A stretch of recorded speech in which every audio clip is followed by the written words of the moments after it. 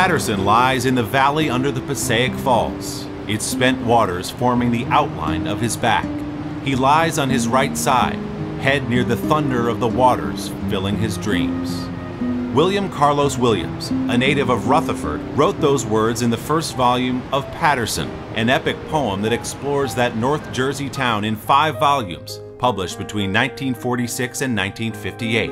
Remarkably, Williams combined his passion for writing with a career as a physician. He described working at his office typewriter in between patient visits, finally banging out 10 or 12 pages late at night after his last appointments. He produced over 40 literary works and earned both the National Book Award for Poetry and a Pulitzer Prize. Williams is not the only writer to find insight and inspiration in the Garden State. Philip Roth immortalized the Wequahic section of Newark.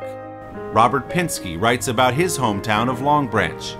And Juno Diaz depicts the evolving immigrant culture of New Jersey. Through these and other writers, New Jersey continues to be a state of mind for millions of readers around the world. It Happened Here, New Jersey is a production of Kean University in cooperation with the New Jersey Historical Commission, enriching the present by exploring New Jersey's past.